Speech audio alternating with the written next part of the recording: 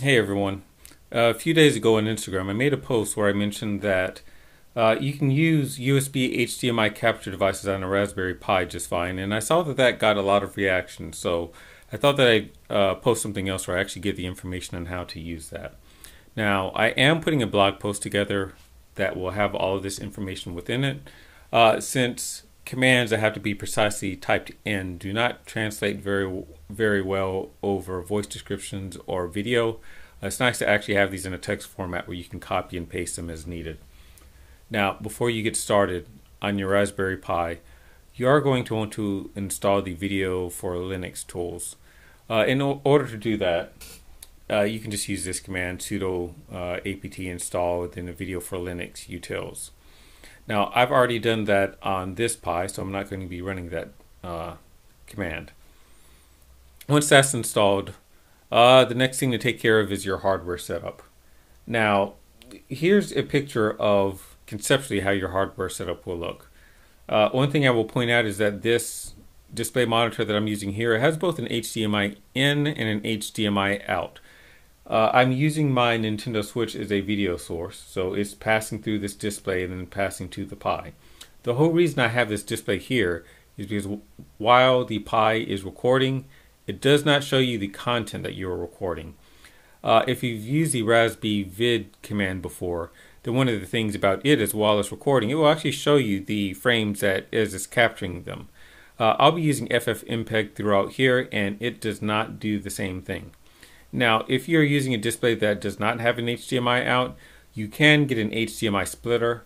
I happen to have one here. I had this for other purposes, but you want to get one of these so that you can connect your video source to something where you can also monitor it. Now, while this is a conceptual video setup, it's not the one that I'm using because I also need to be able to capture the raw output from the Nintendo Switch and from the Pi, just so that I have them so that you can compare them. So let's get back to the actual steps that you'll be doing. So if you have the Video for Linux tools installed, and if you have your USB device plugged in, if you want to make sure that the Pi is detecting it, then you can just use this command in order to list all the USB devices that it sees, well, not just USB, but all the video capture devices that it has. Now, the one that I'm using here, it is branded as the Atmos Connect, but I believe this exact same adapter is marketed under other names. Here, it just shows up under the generic name USB Video, but you can find the same one other named with the same capabilities. Now, some of you might wonder why I'm not using the Camlink 4K, and there's a couple of reasons. Other than my computer, I don't really have a 4K video source here. The other reason is the Camlink 4K only appears to output video in RAW format, and I actually wanted to be able to get it in a compressed format. So I'll be using the Atmos Connect throughout the rest of this, but looking at my blog post, the information that shows up here came from the Camlink 4K. But now the device is listed, and one thing I want to point out is the device shows it has two device file names. The one of interest is Dev Video 0. I don't know what Dev Video 1 does. I've tried to use it. Doesn't really do anything, but stick with Dev Video 0. But now that we've gotten the device, using whatever your device file name is, and it will probably be the same as mine, but if it's not, then take note and do replacement of these commands. Oops. Okay, actually hit enter, but let's do this again, just so you can, well, this is a command that gets typed in, ffmpeg with the list formats parameter. And when it runs, it will show you, or at least for this device, you can see that it outputs video in both compressed and an uncompressed format, a RAW format. And then for each one of these formats, you can see the resolutions that it supports. And the highest resolution that it supports is 1920 by 1080. So that's the resolution that I'll be using. Now, just to make sure that everything is set up and working, I'm going to use ffplay. Now, ffplay will let you see the video. It does not record any of it. So it's just going to grab it, show it on the screen, and that's it. And that's just fine. So we can go ahead and do a test before we actually start recording things to the drive. Okay, so here I am. I'm playing the game Luigi's Mansion. I just woke it back up. I'm not actually going to go out into any of the action scenes. So as I'm viewing this on the Pi itself, it is coming through kind of choppy. And this is a Raspberry Pi 4 that I'm using. So I'm just walking around this room so you can see how it animates.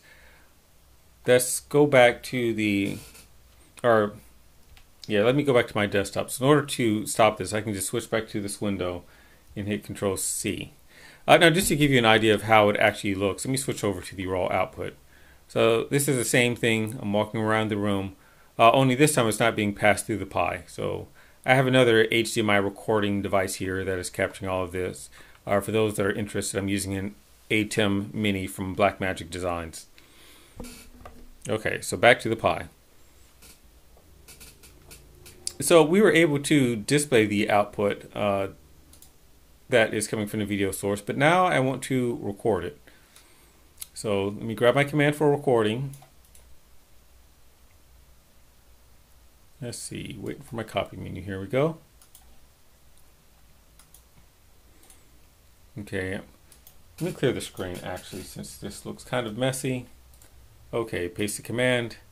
And do I want to change anything? I don't think so. Everything right now looks... Well, no, I do want to change something. So this is using a format that was on my Camlink 4K. I want to change the format that's recording into MJPEG, the motion JPEG. So it's going to write to a file called output.avi. So let's get it going. And at this point it is recording, but like I mentioned before, you cannot see what you're recording. So I'm switching over to my other video input, and I'm just going to do a similar animation with walking around the room.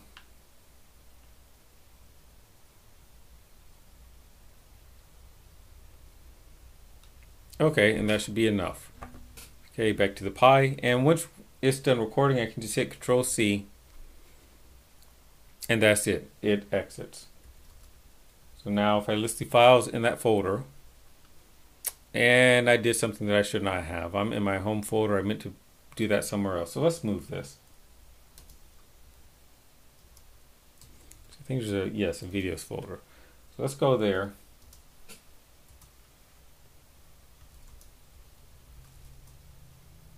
Oops, it didn't actually change. Okay, so there's my video output. Now it's in an AVI envelope. That's not what I want to have it in.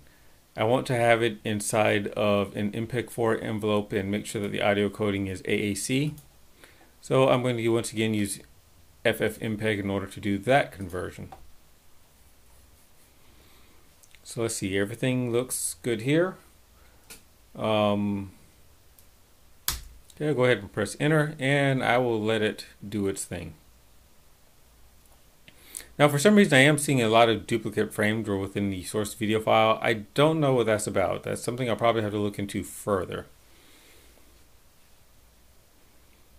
Now this conversion does take a while, so let's just go ahead and speed to the end. Okay, and so now it's done. And here I'm going to insert what the output looks like. Now I'm not playing it through the Pi because I didn't want any performance hiccups in the Pi's ability to play back video to affect what you're seeing. So I've just taken the video and I've just inserted the raw video output into this video that you're watching now. So this is the result. Let me go ahead and do another recording. So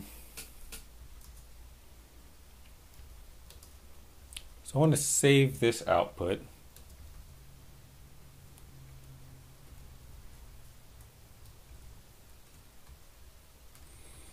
And I'm going to do one more recording.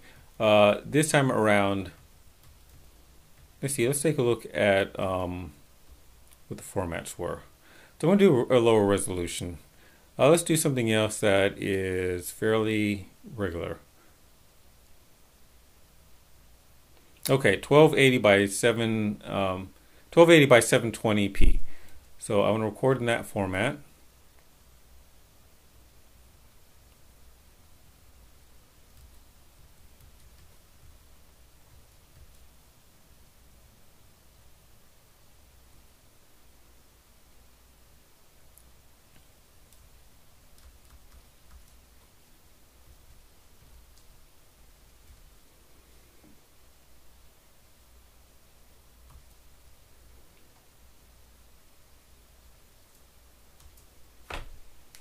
Okay, it's recording. Let's go back to the game. And I'm in a different room within this game. Not going to really do a whole lot in here. That's probably good enough. Back to the Pi. Yes, kill that. Okay, so there's my output. And I want to do the conversion. Let's find that command again. We're going to go ahead and put, let's see, I named the other one 1920, so this one needs to be named with 1280.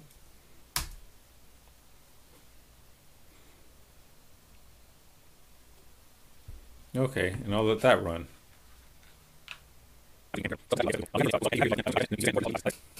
Okay, and so now that's done. And this is what that video output looks like. So that's all that there is to it. Like I mentioned before, recording from another HDMI source is pretty easy.